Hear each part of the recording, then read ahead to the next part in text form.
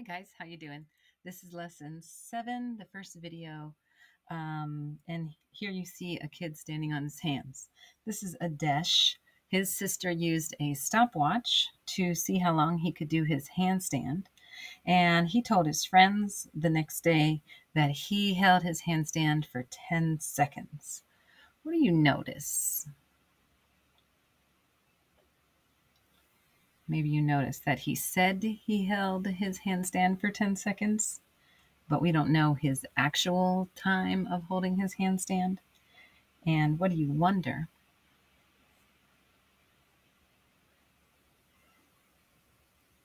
You might wonder how long he really held his handstand.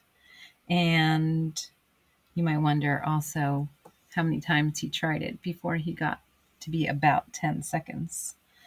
So what time could it have said on his stopwatch for him to tell his friends that he held his handstand for about 10 seconds?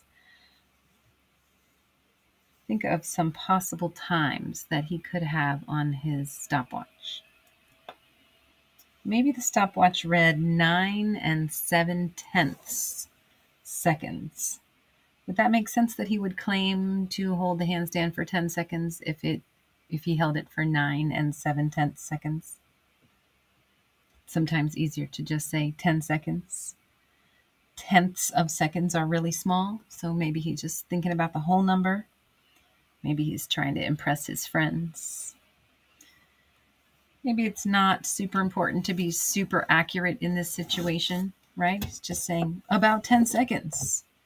Maybe he rounded his time to the nearest whole number, and the nearest whole number is 10. Well, that's our introduction to today's lesson, because in lesson 7, we will round decimal numbers to the nearest 1, the nearest tenths, and the nearest hundredths. All right, thanks for watching. We'll see you in the next video. Aloha.